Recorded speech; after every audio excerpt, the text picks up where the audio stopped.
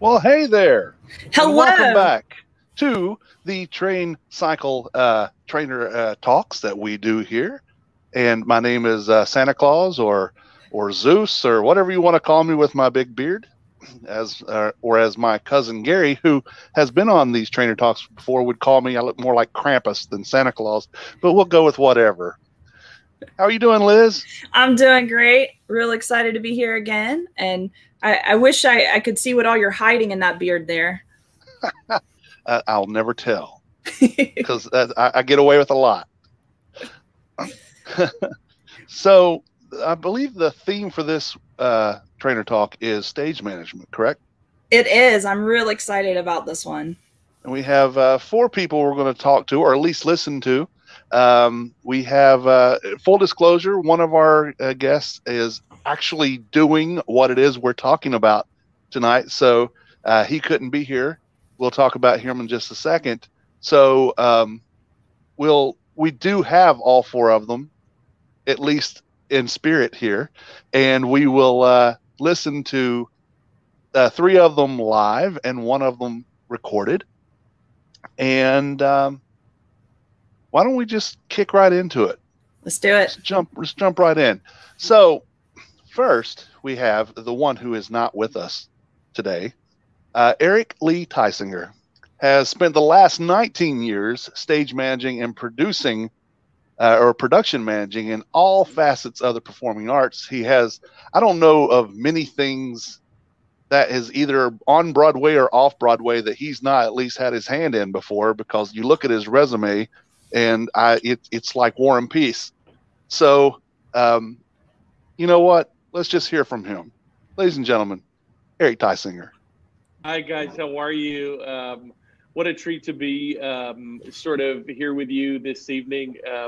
My name is Eric Tysinger. I'm a stage manager, production manager, technician. I dabble in all three.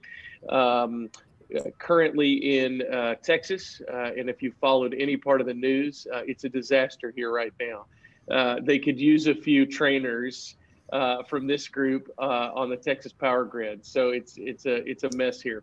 I got into stage management very early in college. I have had 19 years in the business. I've been all over regional theater, commercial theater, theme park entertainment, corporate entertainment, dance, opera. I have really been fortunate to be able to work in all of the areas. You know, stage management for me is a passion because I very much enjoy being a central communicator. I enjoy keeping the train on the tracks. Truly, I enjoy being the conductor, and I found that very early. I was doing a show at UNC Greensboro, and we were actually running the lights off of a panel, an electrical panel. So it was like, okay, switches 1, 3, 5, 7, and 9 are going to come on at this point, and we're going to kill 13 and 15 kind of thing. And in the problem solving of that particular one-person comedy show in a small ballroom at UNCG, the sort of skill set all came together, and I realized that this is actually the part of live entertainment that I wanted to do. And I haven't stopped since. Truly, I've been very blessed to keep working for now about 19 years. Awesome. Well, thank you, Eric. Brianna Valderay has has 9 years of experience across regional, nonprofit, and for-profit and theme park theater. She's worked in theater management as well as theater education, and she has done some high school technical theater internships at her last two resident companies. So let's bring in Brianna Valderay. Hey, thanks for having me. So tell us a little bit about yourself. So you take 2 minutes, just talk about you, talk about Brianna, what Brianna's about. Well, in terms of my theater career, I got started almost as soon as I graduated high school.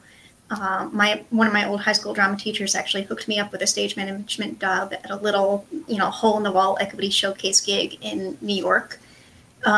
So I did some of those for a few years. Then I went to school for stage management.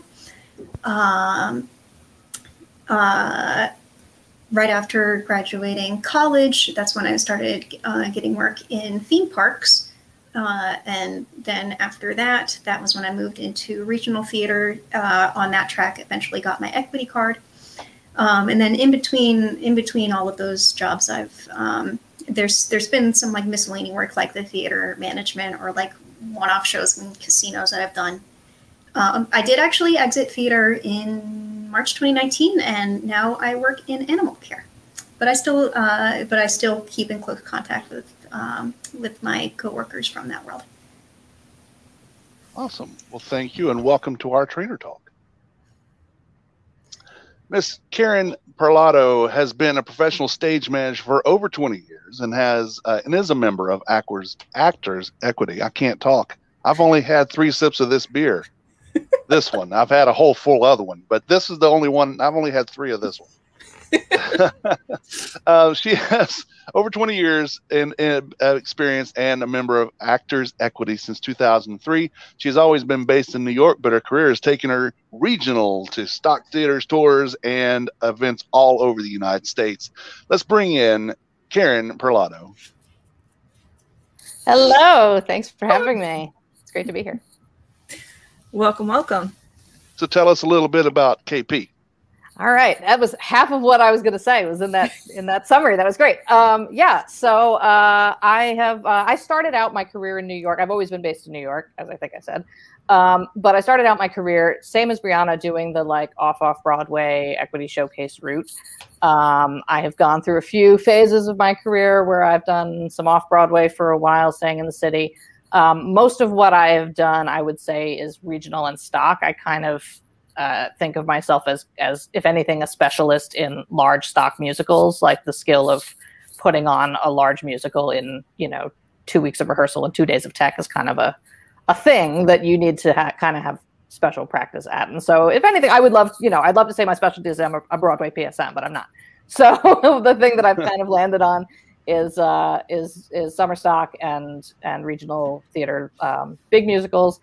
And most of the time, I'd say 90% of the time as production stage manager, although I do love ASMing, but I don't get asked to do it a lot. I think probably because people think maybe I don't want to. I don't know. But I love PSMing, and I think similar to what Eric said in his video, the act of the problem solving and being the person, I think he said the conductor driving the train or whatever, that appeals to me as well. And I think if you don't hate it, because a lot of people hate it, and I can see why. I think if you don't hate it, you have an obligation to do it if you enjoy it. And so I've had a great time for my whole career, and I hope to get back to it very soon. Excellent. So you've been doing that for 20 years. 22 years. Actually, I did the math while I was preparing for this statement. Okay. So you started when you were what, 3, 4? No, I'm 41. Oh, come on. I'm going to be 42. There's no way. No way. I was like, yeah, I thought the same thing. Well, thank you. I'm really glad. So Molly Miller's management career includes a wide variety of productions, from intimate 2-person dramas to large-scale spectacles with, on occasion, more than 150 artists on stage, not to mention those working behind the scenes. Ladies and gentlemen, Molly Miller. Hi, guys. Oh, the other ones didn't get this. I meant to add that. We're up in the game. Yeah. So that's for all of you. I'm sorry, I forgot to do it the first 3 times. So tell us about Molly. So I started my theater career as a theater brat. I think I did my first show when I was like 6 or 7. As one of those little kids that was in Wizard of Oz, a show I have now done many, many times. And I moved to my technical career somewhere in high school when a very smart theater teacher said to me, you're great on stage. You have a skill set that would be really awesome backstage, and I want you to try stage managing a show. And I got bit by the bug, and I never looked back. I was very privileged to go to an amazing arts magnet high school that has a phenomenal theater that Liz could probably tell you a little something about. And had the opportunity to, as soon as I turned 18, started working those overhire calls with IATSE and went to school from there, and I've been in the industry for about 18 years now, and that was pretty much history. Very cool. Awesome. So we want to remind the viewers who are watching this that you can ask questions by typing it in the chat here. Yes, questions for our stage managers, let us know in the comments, and we will address them as soon as we possibly can. So what that means is if we're playing a video from Eric, then of course we will not stop the video to answer a question. However, once that video is finished, we will answer the question afterwards. So first question I do have, let's start with Brianna. What would you define a stage manager as? What is the definition of a stage manager? I think the easiest way to define, probably the most straightforward way to define a stage manager is in relation to the director. So a director sets the artistic vision of a show in rehearsals, and a stage manager maintains the artistic integrity of a show in performance. This means that you are responsible for knowing everything about what goes on stage and off stage. Who comes on when, what are they saying, where do they go, what are they wearing, what are they carrying, etc. You're also doing all the behind the scenes communication to make all these things possible, so that the only thing that the director has to focus on and all the designers have to focus on is the art, and your part of your job is allowing everyone to do their jobs to the best of their ability. So what I'm hearing is basically you take the vision that the director has and you make sure the parts are working while they make sure that it is coming to fruition. I think that's a good summary, yes. Excellent. Molly, what would you say a stage manager is? So I would define a stage manager as that core communicator. So our job is to make sure everybody is where they need to be, when they need to be there, doing what they need to be doing, the way they need to be doing it. And that extends not just to your actors on stage, it also extends to all of your crew backstage, right down to your group that is managing your front of house and everything around it. So to me, your stage managers are your ultimate organizers. We are the conductors, besides the actual conductors, because of course, if you're doing a musical or something, you have an actual conductor. So I guess I shouldn't use that term for us. But we're kind of driving the ship once the director has filled out the bones and made it pretty. Okay. KP, you have anything different between those two? I think they pretty much both split it. When I'm asked this question, the answer I generally try to start with is that you're like the very central hub of all the spokes of the different pieces of the production. And it's about making sure that the information over here gets to the person over there, and like everybody has what they need, and that everyone is doing the piece that they need to do to make the show happen. Very quickly, I will give you my sort of infamous summary of stage management. It's like the sport of curling, which I don't actually know anything about, but it's like where they're on ice, you throw a rock, and like, so the rock is the show, and the people who push the rock are like the creative team and the actors and stuff, and they've got a target they're trying to hit across the ice, and they push the rock, and we're the people with the brooms sweeping the ice in front of the rock to get it to land where they wanted it. And we're not really supposed to touch the rock. It's like you just clear the path and you remove the obstacles, and the show arrives where it's supposed to be. I like that. That makes perfect sense. So you're like the router. The director is the modem and you're the router. You distribute from the main idea. That's a good way to put it.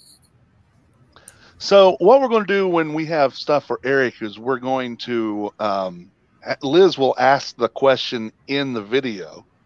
So when we do that, we will follow up with the other panelists as to what their answers are. So I think we're going to play the first one now. Liz, real quick, let's actually, we've got a couple coming in from the audience. Can we grab one of these first? Sure. Yeah. So Sean asks, what is your favorite show or performance? KP, you want us to take that one first? Okay. Mine is The Phantom of the Opera was the show that I saw when I was 12 that made me want to go into theater. And I saw it on Broadway, and that was, it's still to this day my only Broadway credit. But it was really special to me to end up stage managing the very show, the same production of the show with the same people still in it from when I was 12, and that made me want to be a stage manager. And so it's always a very special experience to me when I get to call the show, especially.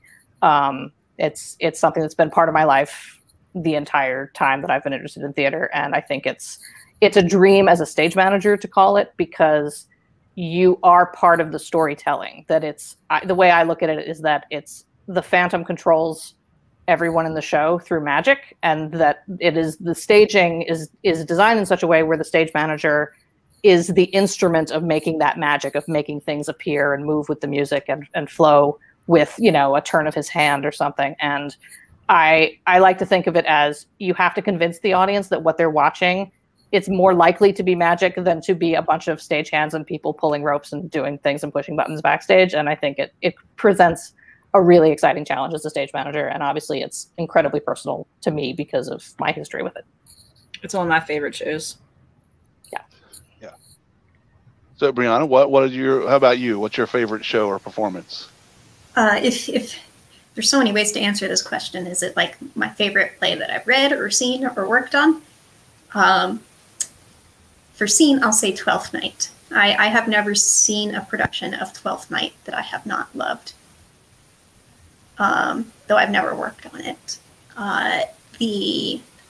The most fun I ever had working on a show was a production of The Wiz, which had a very large cast, very many of whom had never worked in theater before.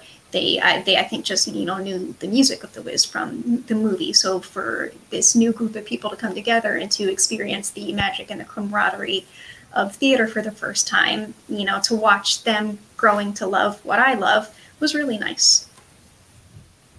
Excellent. Molly, your turn.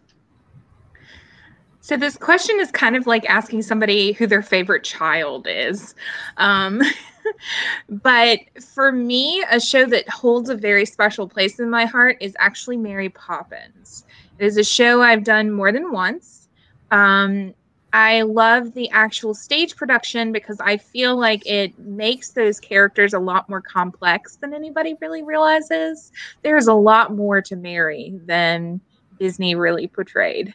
And both times I've done that production, I have worked with two phenomenal Berts who really made the show just wonderful. And you just can't beat doing a production where you get to build something and work with actors that are flying and tapping on ceilings and, doing all those wonderful things. So for me, it's a show that's a challenge, and I really enjoy that.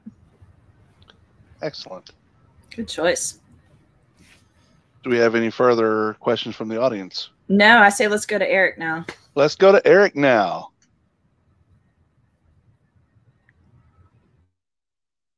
And Alex, our director. So Eric, what were you in the middle of when this pandemic hit us? Boy, great question. I had just finished 15 months on the national tour of Hamilton. I was in the Angelica Company.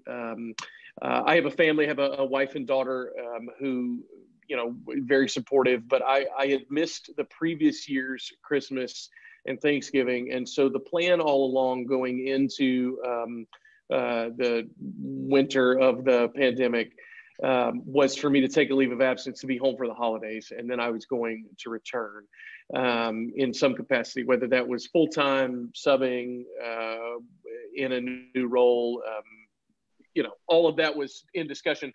But basically when I just saw the pandemic coming, or there was enough talk of it, and I had an opportunity to work at the end of the holidays, I decided to just take a break. I was still very much in the Hamilton family. In fact, I had some sub dates already coming my way for the future, and we'll stay connected to them when they return. So, but I was literally just missed like being in a bad situation for, I just missed it by a couple of months.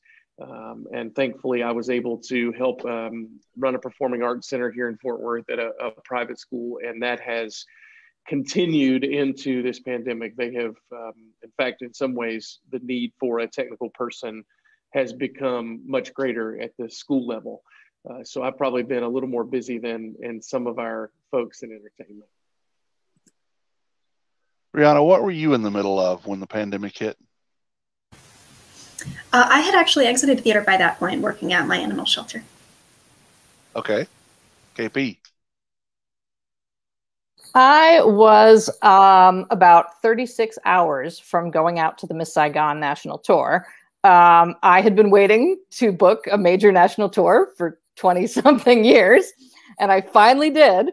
And my start date was March 16th, and the tour shut down on March 15th and was on March 20th permanently canceled. And so I had like my suitcase was sitting on the table, like fully packed except for like the few things that were going to go in on the morning of my departure. And it was just, we were going to be playing the Fox in Atlanta, and it was like hitting refresh on the Fox website, you know, every 10 minutes. And there's like a little message that's like, we are still considering whether we will be doing next week's performance of Miss Saigon.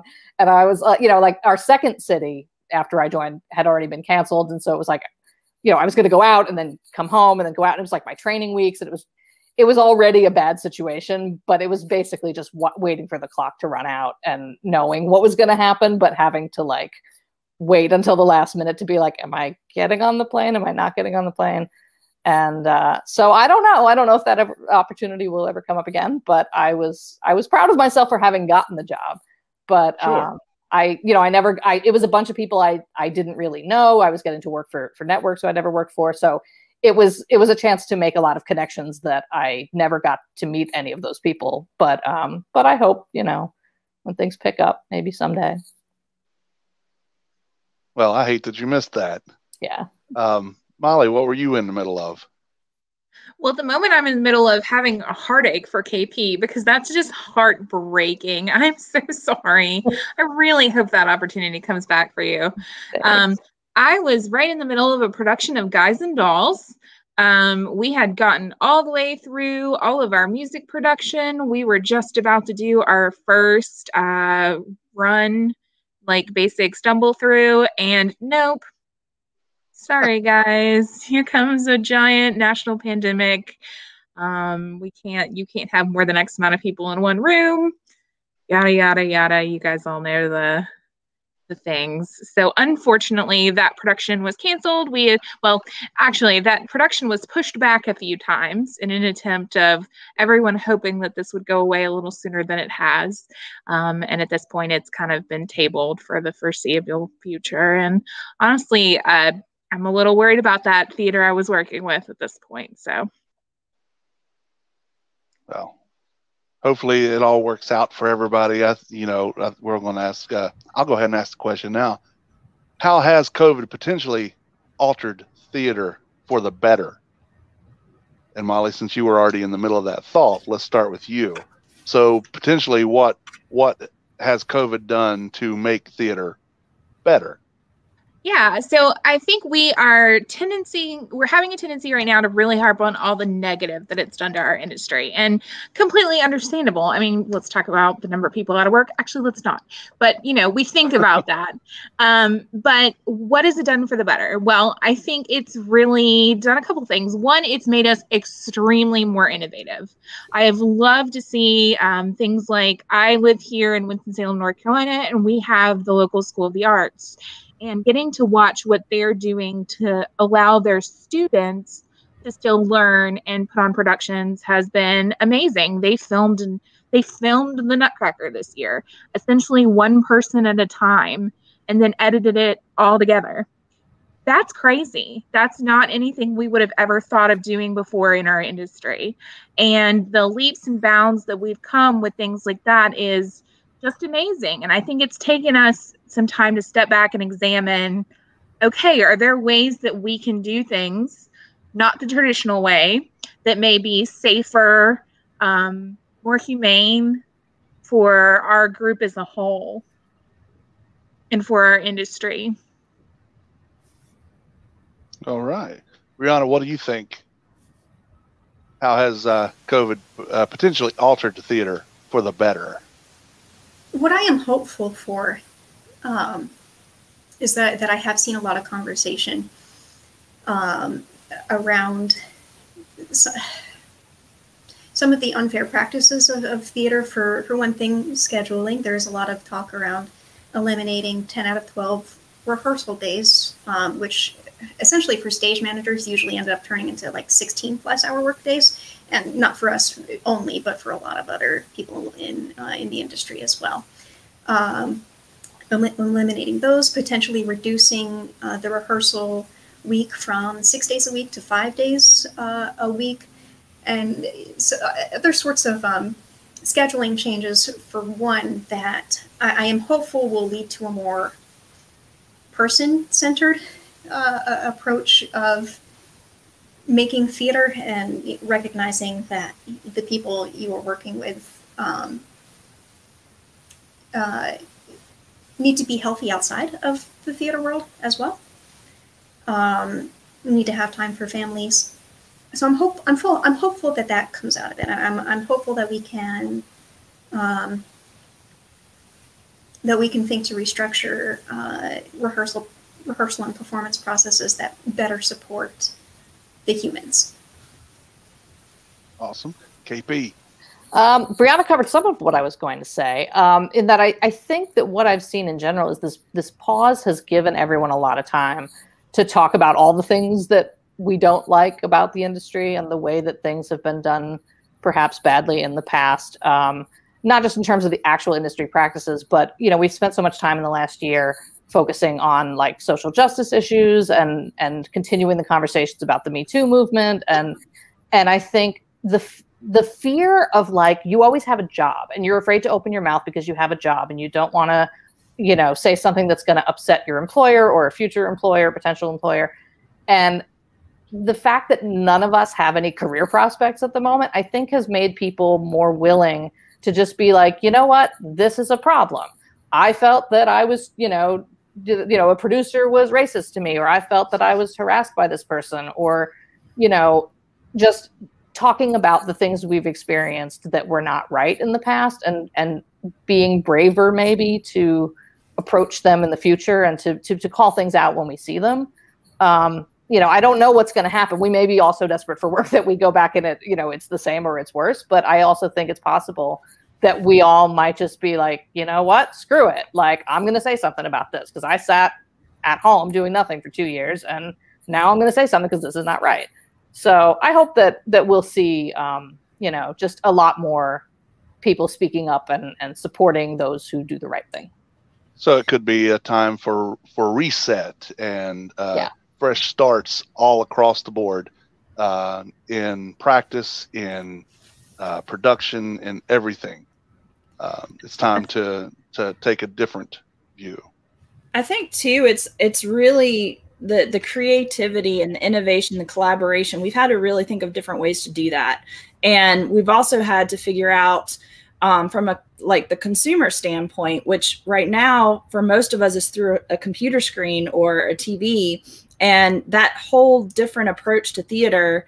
All of a sudden, it's not you and the live audience; it's you and everything out there. And so there's a lot of potential and opportunities, and that we can sit here and talk across states and across timelines right now, or time zones right now, which is really cool. That we weren't doing as much of before. We were much more centralized in our community that we were a part of at that time. But it's been very interesting.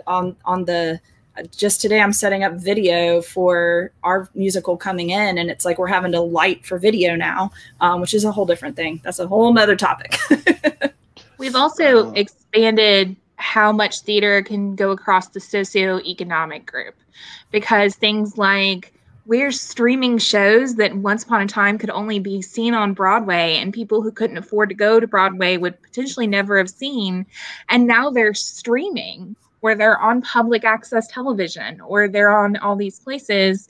So you get to, like, you know, present and share this experience with so many more different kinds of people, and they get to be introduced to our world and be like, wow, I didn't even know that was a thing. That's so cool.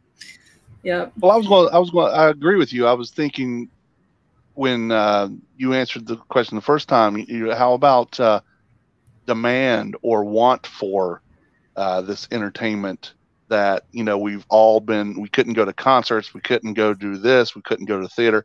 I used to have season tickets to the Blumenthal in the Broadway Lights series in Charlotte every year for 8 years or so. And I haven't been able to see a show in a while. And now that we are seeing things, like you said, come on public television and pay-per-view even, and streaming services, not only am I getting some of the stuff that I'm missing, but it's also enabling new audiences to be able to get this material. And so it's feeding a whole different kind of viewer. Yeah. So I think that's a good thing. Alex, we had a question come through. I'm sorry, whoever I cut off. Were there any challenges in the stage managing that you didn't expect? Who wants to take that? Yeah. KP, you want to go for it? Go, Brianna. Go, Brianna. Yeah. So just the first thing that popped to mind was, again, one of the very first shows I did, one of those sort of hole in the wall things. I was working with film actors who didn't understand a lot of the parlance of theater. So I would say, for example, places, please. And they would be like, what's places? And I was like, okay. And there's been times beyond that where I've worked with like non-professionals in theater where, yeah, it's just a constant reminder not to take anything for granted, that people will know all the intricacies of or all the culture, what you're talking about. Sometimes you do have to guide people. They're not stupid. People just need help sometimes. KB? The first thing that came to mind for me is like the degree to which the stage manager can sometimes have to be everyone's therapist, which is definitely not part of our jobs. But like, I mean, there have been times if something happens while you're doing a show, like people go through serious things. They have a parent who's dying while they're, rehearsing a musical number or something, and they're waiting for that phone call, or they're, people having, personal issues of various kinds. And it does become part of your nurturing of the show as a whole, of that human element of being compassionate and being just knowing what you have to do to serve your show and get the person on stage or get them doing whatever they need to do, but also being as making as much room for what people need on a personal level, or just it could be simpler things like just knowing somebody's having a bad time and trying to cut them a break on something, or but looking out for all those sort of little personal things that really aren't like part of the job, but absolutely become part of what the stage manager has to worry about. Molly? Yeah, so I almost think both of those ladies nailed it, in that we might almost be mistitled and we should be called people managers and not stage managers. In that, this question I could sit here and tell horror stories about if we had more time. But, you never think you are going to know everything you're going to get into as a stage manager. And never put it past an actor or a technician or an audience member or anyone that they're going to always know. So there's never too much explanation you can give. Be prepared that somebody is going to show up without something that you think is necessary, vital, important. and be prepared for having to have hard conversations. You know, I'm not gonna lie. I've had actors roll up super hungover. I've had actors roll in still intoxicated. I've had, you know, lots of really negative situations, and it really is just all about your people management. Um, and I was not prepared, especially as a young stage manager, that was going to be something I encountered. And now I believe that anything can happen in any given moment, and I just need to be ready for it. Excellent. I think we have another question coming in. Yeah. Is it difficult to get a job as a stage manager? What does it take to get into the industry professionally? So, KP, let's go with you first. I would say, I would say yes, it is. It's one of those things. It's not as hard as breaking in as an actor in terms of the amount of people you're fighting against, but it's the same sort of thing of like, we do a thing that is so much fun that people would do it for free if they could, you know, like it's a job where you have to, you know, you want to get a real job that pays you a living wage, but it also is something that is very rewarding. And so a lot of people want to do it. The thing that makes it difficult as opposed to say acting is that it's all about who you know. You can get a job on a resume, but you're really just kind of, you know, shooting things out into the world blind. If you're doing that, you might get lucky and hit a theater or show that for some reason doesn't have someone. But it really becomes about your relationships with people and making a good impression. And you can make a good impression on 100 people, but if those people don't have jobs to hand out and you're not the thing that's tricky is you can meet like a Broadway PSM or something and be like, that person knows me. They know who I am. They like my work. They have a good impression of me. But you have to be in the top 2 people in the whole wide world that they would hire before you can get a job out of that. So it's really about, you know, networking. I always recommend networking with the people at or just above your own level, because those are the people who will be turning down the jobs that you're actually qualified for. And what generally happens is, you know, I may turn something down and you know, somebody says to the producer, they don't want to have to go searching because it's scary to hire someone that they don't know, because if you pick the wrong stage manager, you can really screw yourself up. So they say to me, oh, you can't do it. Oh God, who should I hire? And then I go, well, my friend so-and-so. And that's how it usually works, is it's mostly personal recommendations. And so it's hard to break into that scene at first. Definitely. Yeah, Karen's hitting the nail on the head as far as the networking aspect. And anyone who says that getting a job in theater is not like at least 50% who you know or luck or some combination thereof, they're lying. So with that in mind, to answer what does it take, a lot of it does just take getting to know people, seeing theater, being seen, seeing theater, maintaining good relationships with the people that you do come into contact with. Yeah, I would say that is a big component of finding work, is meeting people, staying in touch with those people, making a good impression on those people. Molly? So 3 suggestions just to follow up on what both of our previous speakers have said, and I agree completely. Go to conferences and network. Don't just go to, you know, workshops and stuff and then go back to your bedroom. Go hang out at the bar if you were old enough, when you were old enough, and talk to people. It's exactly what they said. You never know who that person beside you is going to be, just, you know, having a beer. Also, do things like join groups, you know, network on your social media, that kind of thing. If you have the opportunity to work on a production, not necessarily in a stage management role, take it anyways. If you have another skill set, if you are a technician of another kind, do it. And make it known that you are a stage manager, because you never know when that stage manager is, as we all joke, is going to get hit by a bus and they're going to need somebody to take over last minute. And you're standing right there, you're available, and that's your in. You just never know when something like that is going to happen. And yes, absolutely. Just never, ever, ever burn bridges. That's the biggest thing I can say. Always give it 110%. Don't ever leave, any bad taste in anybody's mouth, because you're never going to know who they worked with or who they're going to work with. And your name and your image in this industry is everything, guys. It really is. Definitely. Well, I think we are going to take another question with Eric kicking off. You're stage managing a show. What is like a tool or maybe a couple of tools, something that you absolutely have to have with you when you're stage managing?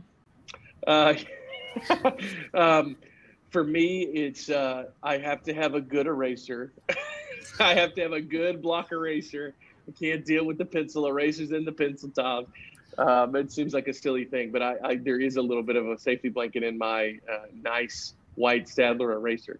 A good straight edge. You got to have a good notebook. You got to have some dividers. You got to have a good pencil. I think as a stage manager too, this may sound a little silly, but I do carry a multi-tool with me, if we're talking about physical tools. I think one of the moments in my career early on at the North Carolina Shakespeare Festival where I had a situation that I was like, this is why I do this. We were doing a run through, a designer run actually, and we had put together, let's just call it 4 little pieces of furniture. We had put together to make a larger piece of furniture, and we had a little ratchet strap. And for whatever reason, this ratchet strap got caught, and I could not get it disconnected. And the entire room is waiting on the next scene change. And instead of stopping the room and completing the momentum, I was able to pull that out, cut that strap. In the moment, the decision was, do I stop the room and stop the process? Or do I take the chance that we can replace this ratchet strap and move forward? Ultimately ended up being the right decision. Everybody was grateful that I had that. And I was certainly grateful that I had the tool with me, really just to pop off and do it. So I tend to keep that with me. I think it's a good thing to have. I hope that answers your question. I don't know if you were talking about physical tools or actual, you've got that sort of stage management kit world, which, early in my journey, I had the full on trunk with all the supplies and that was because when I was doing, smaller projects, you go to these theaters as you're starting out and they don't have anything. I remember when I got to the Dallas Theater Center, I spent 7 years as a resident PSM there. I remember when I got there and they showed me to the office in the supply room, and I had my little roll along box, and I was like, well, guess that'll be the only day I need that, because it was such a unique, I had taken it. I had made a big assumption that, I was going to need that wherever I went. And in the regional theater, you don't need all that stuff necessarily. Now, talk about commercial theater, Liz, you probably know, I think I've told you, the thing about commercial theater that's very interesting as a stage manager is you walk into a bare space. You have to think about things that you would never think about at a regional theater or when you're working inside of a building. And by that, I mean, it comes with tables, it comes with chairs, it comes with, a basic understanding of heat and air conditioning. Like when you work in New York in a commercial world, you have to think of all that. You have to rent music stands, you have to rent chairs, you have to rent tables. And every time you're doing it, you're spending someone's money. So you really start to think about, what do you really need? You read all the books and you educate yourself, and all those things are good. But when you start to really look at what do you need to stage manage and have a good process, that list will start to get a little smaller as you go through your journey. So KP, do you carry around a trunk like Carrot Head does and Carrot Top does and whip out tools here and left and right? And I don't know that it necessarily means all just tools like physical tools, but your assets and stuff too. I try mentally, like that's who I am as a person, is I want, if I don't have a thing that can solve the problem in my kit, like I failed, no matter what, even if it's a situation that has like nothing to do with what you would ever expect in theater. But I have always lived in a 4th or 5th floor walk up, and I have to take the train. And I came, like Eric said, from the world of, very small venues where they give you nothing. It's like you're getting paid $100 total to do the show for 6 weeks, and we're not going to provide you with a pencil, much less anything else. You have to bring it all. And so coming from that world, even when I work now in for companies that provide you with like the basics of what you absolutely need to put on a show, I do carry a kit that's like kind of a little like larger than a briefcase, like a tackle box kind of size. And what I focus on putting in that kit is the things that don't come with your kit from the theater or from what the producer will pay for. So there's no tape. There's like little tape. There's like mic tape, because like stage managers don't need mic tape. Yeah, you do. You're going to, and that's the problem.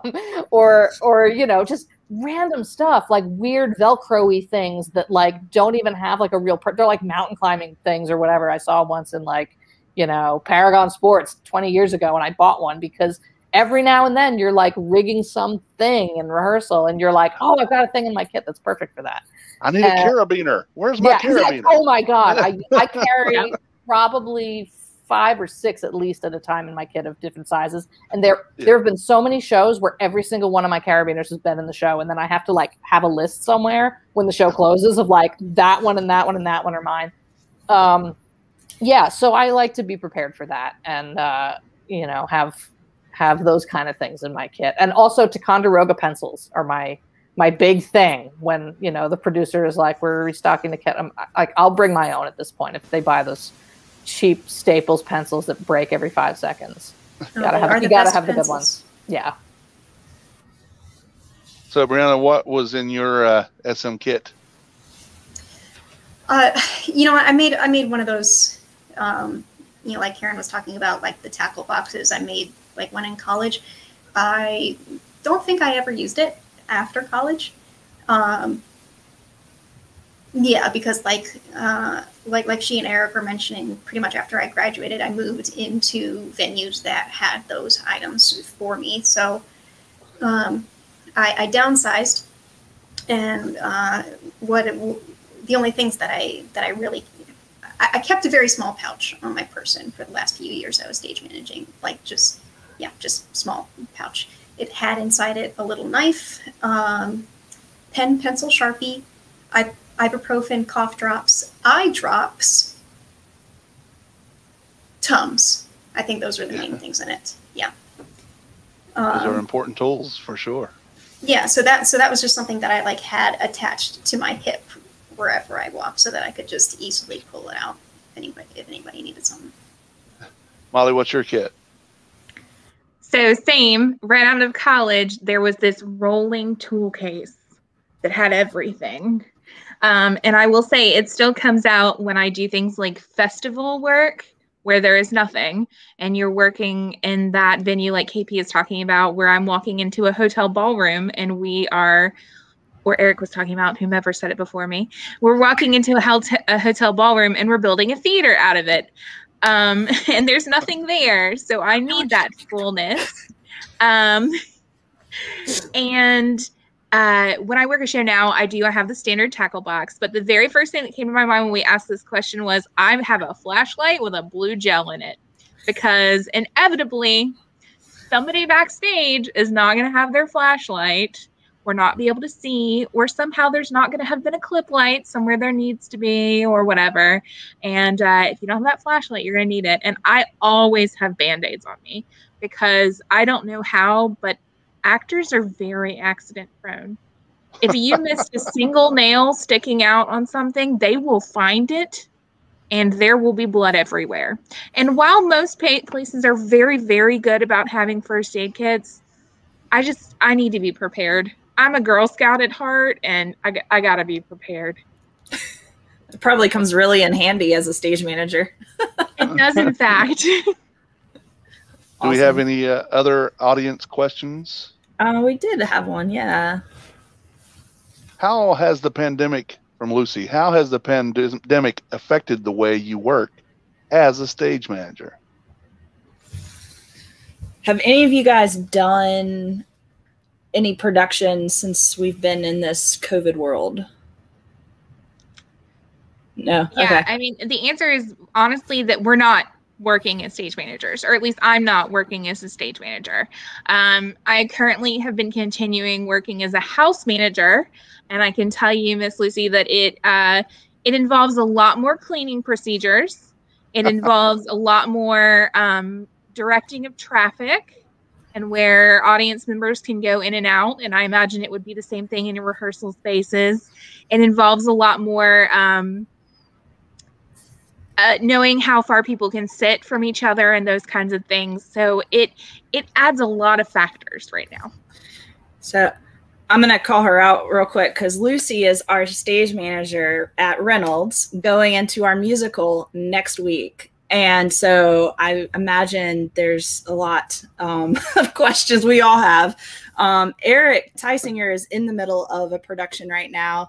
And of course, they're taking all the precautions and stuff. And it's a lot, I will say, as a production manager, working with the crew and everything, there's a lot we have to think about above and beyond what you already have to think about. And it's pretty overwhelming, actually, if you ask me.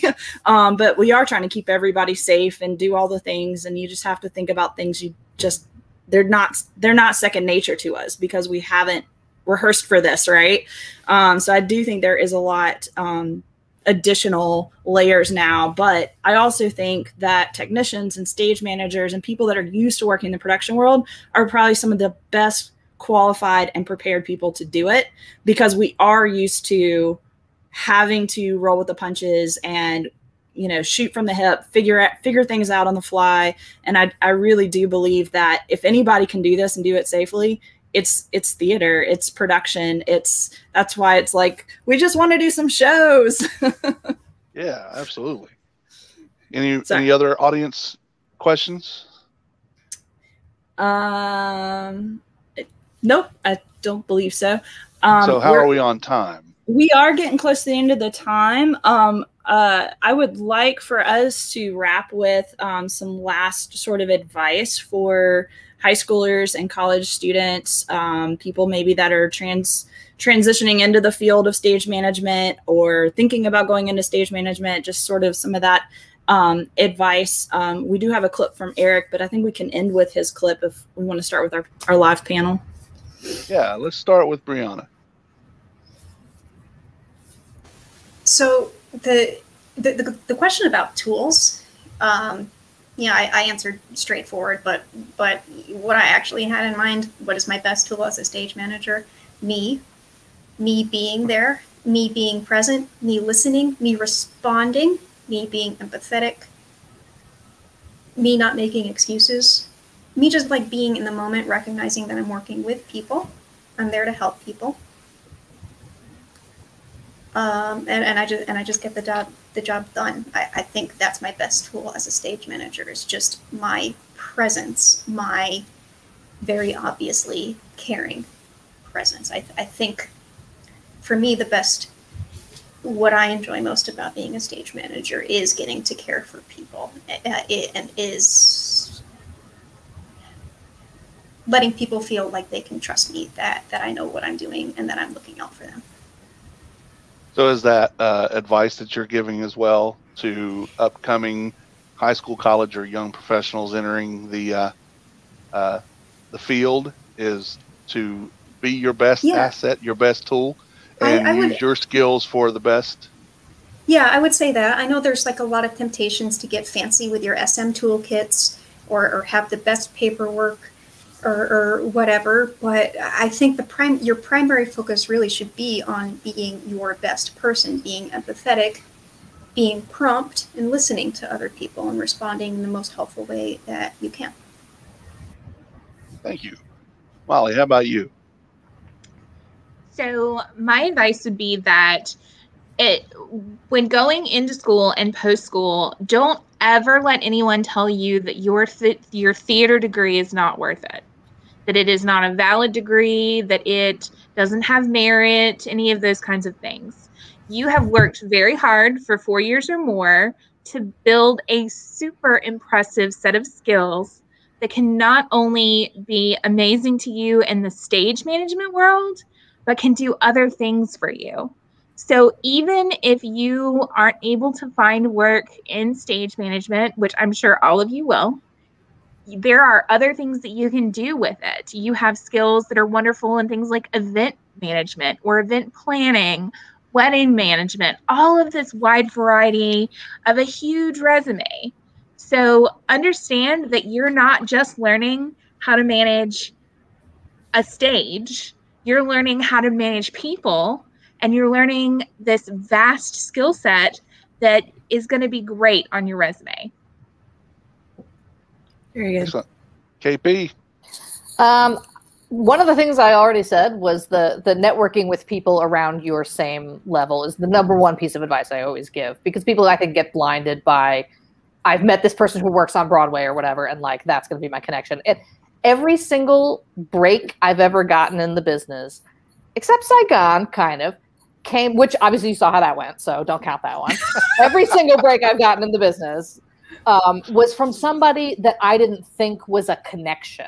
It was like, you know, the press rep on some off-Broadway show I did, or a costume designer I'd worked with on tiny little shows, or a venue manager at a place I did a showcase at who got me my equity card, who just remembered my name when like 3 people, you know, this person called this person looking for a stage manager. And that's how I got my equity card, from someone I didn't even think knew my name.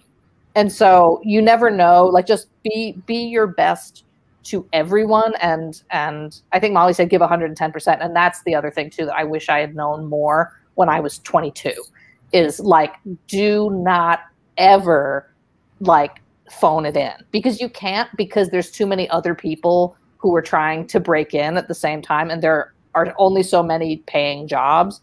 And you know, you will be given really kind of crappy assignments when you first start out. You'll be asked to do stupid stuff that's not your job. You'll be taking the trash out after rehearsal or whatever. Like you're going to be given stuff that you're like, oh, this is awful. This is not what I signed up for. And you're going to be, you know, you'll be mopping the floor, you'll be making the coffee, but like, do not phone it in, because those are the things, unfortunately, that like you have to be the best, most conscientious, most easy to work with person that person has ever met in order to get the next job where it'll be a little bit less crappy. And, you know, you still have to give 110% there, because you got to beat all the people at that level to get to the next level. So, you know, just don't procrastinate. That's the one thing. It's hard for me because I'm freelancing now. I'm doing video editing, and it's hard for me as a freelancer because my method as a stage manager, once I figured it out at like, I don't know, 25, is like, I never put something off. If something isn't done, I don't stop until it's done. And so it's hard for me as a freelancer to be like, when do I stop when I have no schedule? And like, you know, I've got 3 videos that are due, and, you know, whenever, it doesn't matter, but like, I can't relax if they're not done. Right. Because if you put it off, at least the way my brain works, if you put it off, stuff piles up. That, you know, the director calls you and goes, hey, what about that thing? And they, like, you know, they asked you to do it 5 hours ago, and it's like, you haven't gotten to it yet. And it's, you know, and then they put something else on your plate, and it's like, just get everything done, clear your plate all the time, because someone will call you out on it and you won't have it done yet. And you'll just be sad, and it'll make your life miserable and their life miserable, and make you look bad. So, just keep that work ethic like 150%. Awesome. This is all really good advice. Let's hear from Eric.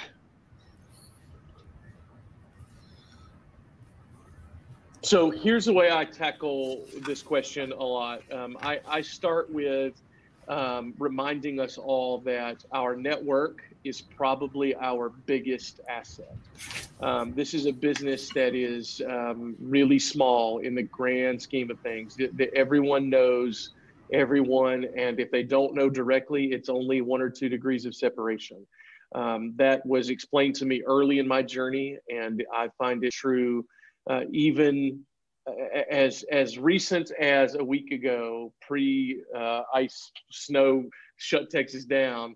I was in a conversation, somebody said a name, and I was like, oh my gosh, I did this, blah, blah, blah with them. And it is an instant credibility. And what I mean by that is the minute you can connect with someone about another person, it immediately puts someone at ease or places you in a certain way in someone's brain, because they know that, and again, they could be dead wrong about it, but the assumption they're going to make is, I know Liz May, and I know her work is fantastic, and I like Liz, and so if Eric knows Liz or has done something with Liz, there is a certain set of assumptions that are going to be made about you and the company you have kept. And it's just, I wish sometimes it wasn't that way. I wish that it was all experience and merit based, the way people sort of, for lack of a better term, judge you or make a decision about you or a hiring process. But inevitably that network is massive. So how do we stay on top of that? As a young person, as a high school student or a young college student, what you need to recognize is there is no experience that is necessarily a bad experience, because even if you get into a situation and you learn some bad habits, you can unlearn those, you can relearn new habits. But what you cannot do is replace the people you're going to meet, because inevitably on any of those shows, there's somebody that is either on their way to something great, or they are, you might meet someone who's a true big name in some industry that you happen to be meeting on a gig because they're just like you. They're in a pandemic and they're trying to find work, or they're in between jobs. So they came and helped Liz out. And so they're on this gig with you, and meeting them and shaking their hand you can't replace that. So I tell young people, get out there and do stuff. Don't be afraid to get your hands dirty. You're going to have to take some not prestigious stuff. You're going to have to take some not glamorous gigs early in your journey. And you're going to think this is not worth it, or I'm wasting my time. But if it is you doing something with another set of people in this industry, it's not a waste of your time, not in any way. It may not pay off immediately, but it will come back to you. The other thing I would say for young high school students, and certainly most college students, do not waste your summers, right?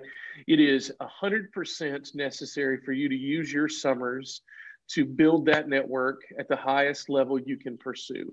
And that means if I'm a stage manager, I'm out there looking at the summer programs at Williamstown, at Santa Fe, at Glimmerglass, there's 100 of them. Those I just know because of personal connection, but you got to go out and get those jobs. That's the job. Those are the ways you want to spend your summer. They're competitive jobs because everybody's trying to do that. But go chase them. Don't sell yourself short. Don't think I've got to stay here and work at my, local community theater if you don't have to. And listen, here's the great news about it. If you shoot for Williamstown and you end up at Community Theater of Greensboro, you're not going to be in a bad place. You're still going to have an experience. That is way better than going, hey, I got to take all this summer to work. I get it. You got to make money. That's no problem. But you need to figure out a way to double duty that and get your experience in the entertainment. Get yourself around the equipment. Get yourself around the people. Get yourself around the process. Because every process you do, you're going to learn, that is something I did poorly. I'm going to do better next time. Or I made this path choice this time and it turned out to be a disaster. I'm going to make a different one next time. Or, I made a surprising decision that I thought was going to be bad, and absolutely my instinct was right. All those things to contribute to experience building. Now, if you are if you're a professional looking to change careers or move into stage management or a entertainment position, I think it's important that you heed some of that advice. It's a little harder because your time management and your responsibilities as an adult become greater, right? You have different bills to pay, families to take care of. There's just it's a harder process in building that network. But to my brain and to my experience, the task doesn't change. You have to get yourself doing it. And that is one of the hardest things I see for folks who are further along in their journey trying to break in, is that they have a hard time going back to those early years where you're still on your parents' insurance and your mom and dad are happy to see you, doing something you're passionate about. When you're a little bit older, it's only you. So you have to figure out, how do I survive while I chase this thing? And listen, the harsh reality of our business, guys, is that you just don't usually walk right into a job. It's, I tell a lot of folks often that it's an apprentice type industry. It's like a blacksmith. You don't just walk out as a person and go, I'm going to be a blacksmith. You have to go find someone who's a really good blacksmith, and you got to work at the blacksmith shop for a little while to learn the tools, learn what to do, what not to do. You can YouTube how to build a horseshoe, but I guarantee you, until you've actually gone out there and screwed it up a few times, you're not going to have a huge amount of success. Awesome. Well, is there any more? Are we taking any more viewer questions? You're muted, Liz. I'm sorry. That was my epic Zoom fail right there. StreamYard. Yeah, StreamYard. No, we are wrapping up at this point. We want to encourage you guys, if you are interested in working with any of these stage managers in a masterclass or in a workshop setting, if you want to know more about what they do, please go to our website at traincycle.org. And if you go to our Meet the Trainers or /trainers, as you see up on the screen, that will take you to all of these wonderful people's bios, and you can get to know them a little more and coordinate working with them. And we want to thank everybody for joining us. Right. And we also want to thank Brianna Valderay. We want to thank Eric Tysinger, Karen Parlato, and Molly Miller for being awesome trainers that took your time to talk with us and our viewers, potential students or trainees, if you will, of Train Cycle. It's been awesome. I appreciate all of you being here. And Liz, thank you for letting me run my mouth, because I do that anytime you ask me to. Anytime I can see that beard, Tim. Anytime. Yes. I never shy away from showing off the beard. If to find more about me, thelessdesirables.com or themanwhoatethetown.com. That's the two big ones you can find me at. So I appreciate it. And Tim is also one of our trainers, by the way. Oh, yes. I am a podcast producer, so I will be training people how to produce podcasts. Yep. So. Well, thank you guys again, and have a great night.